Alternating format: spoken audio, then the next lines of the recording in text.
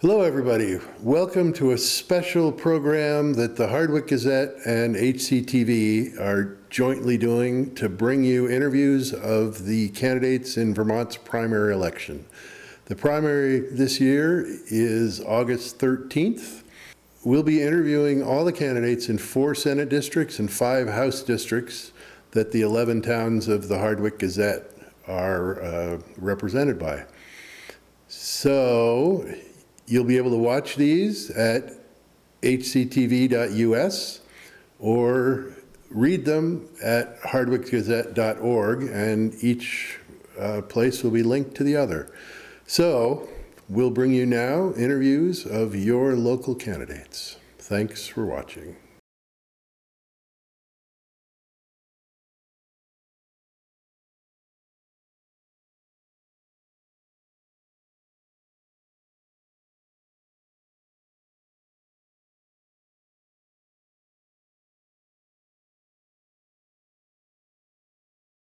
So I grew up in Cabot. My parents bought our farm when I was 3 and pretty much lived there ever since. And my wife and I run the farm now with 4 kids. And we have Burtt's Apple Orchard, which some people are familiar with. But yeah, so I was asked by Steve Larrabee, former representative for our towns, and back in May if I would like to run, and gave it about a week to think about it just to see if it made sense for our family and whatnot, and decided to do it. And I feel led to do it. Kind of a duty, I think, for my community to bring, I think, a voice of common sense and affordability to the State House, and just kind of practical experience with the Vermont landscape, running a business, and just being educated, in our town and at UVM, so kind of familiar with the education system as well. And so, yeah, that's my background and motivation, and why I think I would be a good candidate is, I mean, I do have the background of business, agriculture. I went to UVM for 5 years for mechanical engineering. I definitely believe in finding simple solutions to problems, and I think that's been part of the success of our farm. I have a family of 4 children, so I understand what it's like to have a family in our state. I have 2 elderly parents who their retirement depends on the income of the farm, so I know what it looks like to be in that phase of life too in our communities, and how to try to do that well. So I think I have a lot to bring to the table. Kitty Toll asked me to run, and she asked me before, and I've thought about it. I've gotten a lot of positive feedback from other people, and I think I can do a good job of it. My background is I practiced medicine in St. Johnsbury for about 40 years. I grew up in a small town in south central Pennsylvania. I went to a large regional public high school where I knew everybody, and I think that and practicing medicine gives me a credential of just being able to get along with all kinds of different people and have to, in sometimes a fairly intimate setting. I think that's a good qualification for this job, which I see mainly as listening to people and seeing what their concerns are and seeing what we can do about it.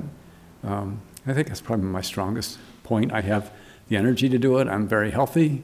I have the time to do it. I don't have other job requirements. There's home and family, but our kids are grown. My wife supports me, so I think I'm good to go. Yes, I've been thinking about those things a lot lately. I think our society is inherently getting more and more complex. So we need to find solutions that mitigate the cost of things, but also solve the problems and create good outcomes, right? So I think there's a way to do that, and you have to figure that out in each situation. With schools, I think that I think there's a lot of room, from my perspective, for simplification in what is asked of the teachers. I've been listening, I've been going to forums in Cabot with our school, and there's been a lot of talk and conversation and meetings about Cabot School in particular. And I've tried to participate in that as much as possible to understand the situation. And I am kind of taken back by the expectation of teachers these days versus what it was when I was in school. And I think there are solutions to remove some of that burden from teachers and find ways to simplify things, organize things, streamline, and remove some costs there. Also just make life a lot easier for teachers, hopefully. I think that's one way we can save tax dollars and still meet the complexity of our society in our schools. That's a huge issue, and people are very concerned about it because most of the education money comes from the property tax, and it can't keep going up like this. People can't afford that. So I don't know the answer to it. The biggest problem, I think, is a disconnect between raising money and spending it, and we got to figure out some way to fix that because it can't go up like this every year. We need excellent schools. That will help to. One of my goals is to make the towns so that people can come back here. If they go away to school or if they stay here, they can thrive. And one thing has to be affordable with good education. So I have a person that works for me right now, a full-time employee, who's struggling to find affordable housing, and he has a family, and it's a real big issue. I think part of it, I've also talked to builders. I've had builders working for me. I have friends who are builders, and they talk about the struggles on their end. I think that there needs to be at least a good conversation between contractors and builders and the state to figure out, okay, what regulations are going to help us, insulate our homes well and reduce our footprint of carbon, but at the same time be cost effective and not bog projects down. We've got supply chain issues. We've got a lack of labor force for building houses. So the state really needs to do everything it can to work alongside tradespeople so that they can do their jobs well and streamline things to cut out costs that are associated with things like, just supply chain issues or labor issues that they're unnecessary costs. I mean, let's put the money into getting good insulation, right, into good materials. I haven't taken the time to look into state regulations yet and see how that's coming into play in specific laws or regulations or town by town, obviously with different zoning things in towns. But I think there's a lot of room for coming alongside people in the trades, and that's going to save money for people that are looking to get into a house, then especially young families. Well, it's necessary to make it attractive for young people, and it's really hard to do. I know where we are in the Northeast Kingdom as well as Cabot, real estate values aren't that high, so a builder who wants to build there isn't going to make the same profit he could make if he built in Chittenden County or in New Hampshire. So that's a huge issue. Regulation may be part of it. I'm not sure how to get at it. As one of the biggest things, I think. There are people hired by the hospital that decide not to come because they can't find good housing. That's something that I'd like to work on. And I think it's a state issue. It's not a national issue. So I'm not sure how to do it. Come back later, I'll find out. That's a tough issue. I think I would need to learn a lot about. I'm not currently in a job or in an environment where I know exactly what the problems are that relate to homelessness exactly. So I think I would need to step into that and learn a lot in order to be able to answer that question in particular well. Offhand, like I said, I do believe in finding simple solutions, and I also believe in, what ways can we find for, to get people to come out of homelessness, right, and do what they can in our communities to be productive. totally believe in trying to foster productive lifestyle. I see it firsthand on our farm. I have had people work for me that are on the fringes of homelessness, and those, that you'll see that a lot in agriculture, where people, you put out a job opportunity for somebody, and you learn after getting to know these people, like, they're on the edge of homelessness. And so I definitely want to help those people not go into homelessness, right? And I do know that it's giving them opportunities to have a job, first of all, that fits their needs. So, if they're struggling with being on a spectrum of psychological issues, it's like finding employers that are willing to work with those people and their disabilities to be productive and to feel productive and to offer things to their community, also earning a wage at the same time, which helps them get out of homelessness. So what programs do we have already in place that are doing that? How could we improve those? I would focus on that. Everybody should have a home. That comes first. And I'm not sure how to do it. There's a big problem with cost, but it's really important. And it's not just at the homeless. I mean, you need affordable housing. You need housing for seniors. People need to be able to stay in their homes. I don't know the answer. I know it's a big issue, the support they've given to keep people in their homes, or to keep people, provide housing. I mean, that's a baseline. We have to do that. Whether the program they had was the best one, whether we can afford to keep doing it at that level, or whether we have to find other ways to do it, it's a big problem in Vermont. You see it more probably in the city than you do where we live, but it's a basic human need. Good question. Yeah, certainly I've seen firsthand Cabot and Hardwick and all of our surrounding towns have been nailed 2 years in a row with flash floods.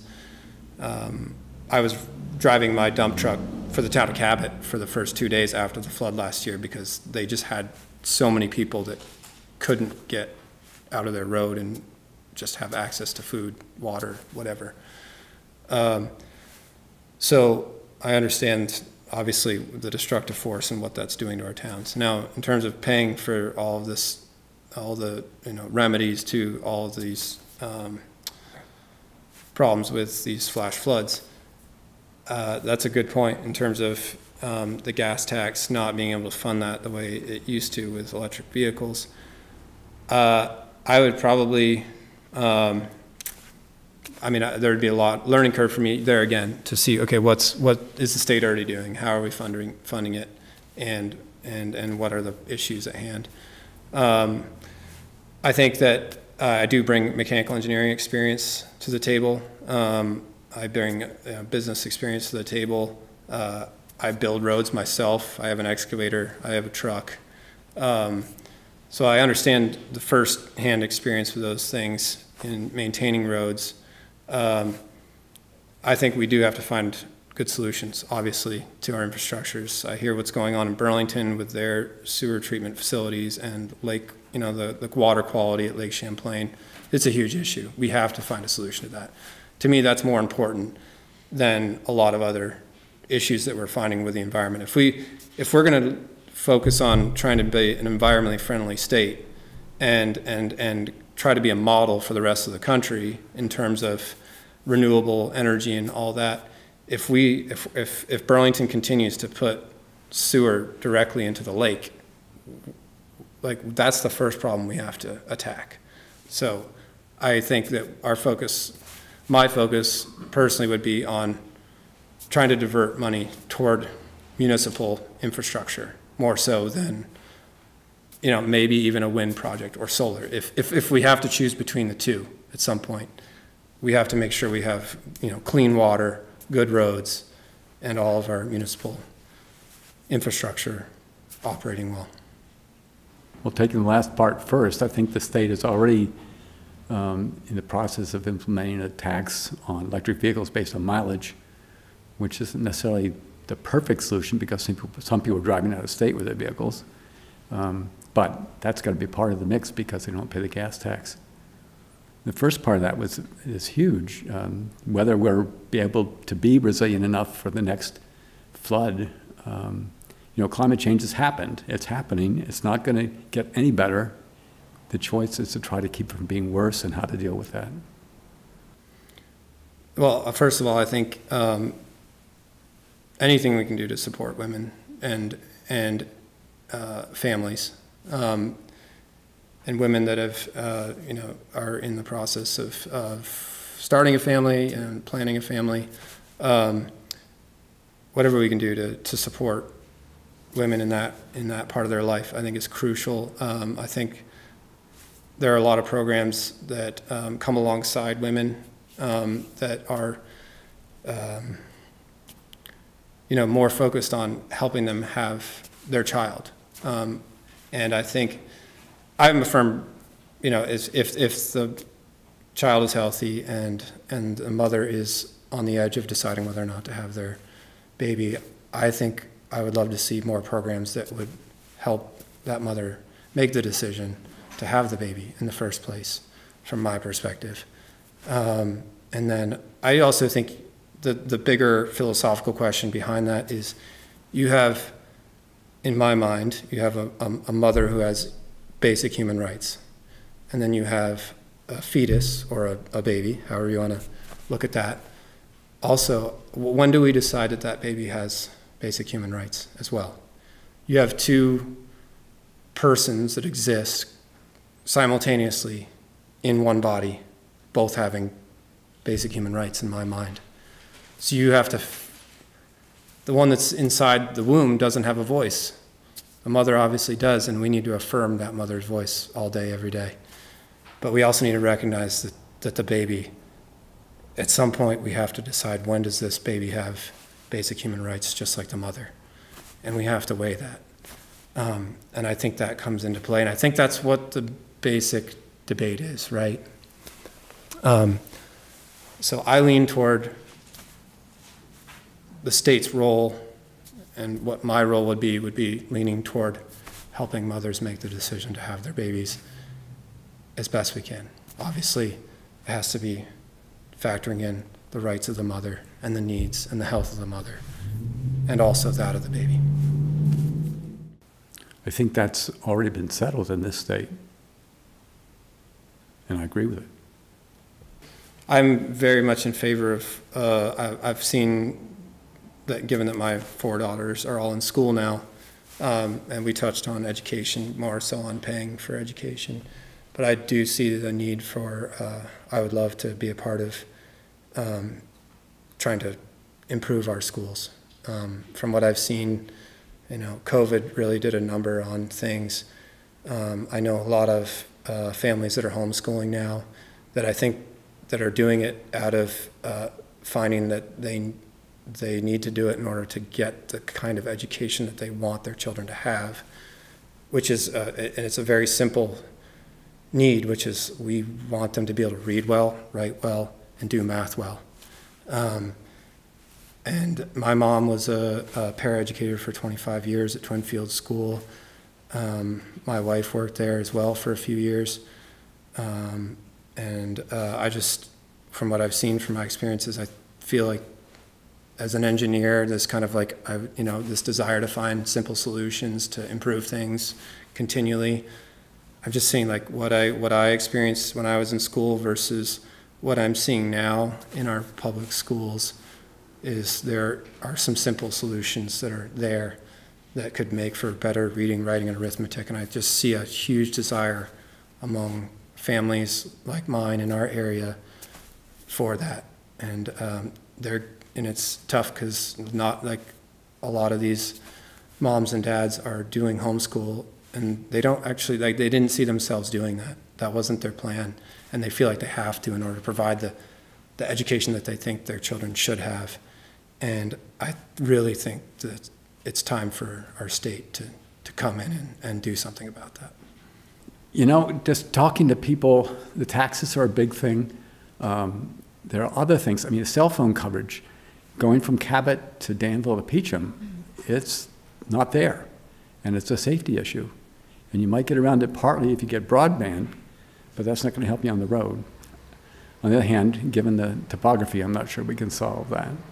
The biggest issue, I think, is, again, trying to make the society such that kids want to come back here. You know, some kids have, but people are leaving. People are concerned their grandchildren are leaving and not coming back. For that matter, older people are concerned their property taxes are going to drive them away. I've run into at least 2 people who said they're moving away because of that. So there's a lot to take care of, but I think housing is big, taxes are big, education's big, healthcare, there's big things coming up with that too. So I've got a lot to learn. I mean, this is the first time I've done this, and I'm sure there are resources to get me better educated. And my goal is to listen to everybody, and I can do that. I'm not offended by people that can't stand Democrats. I think that we need to work together to get where we can get.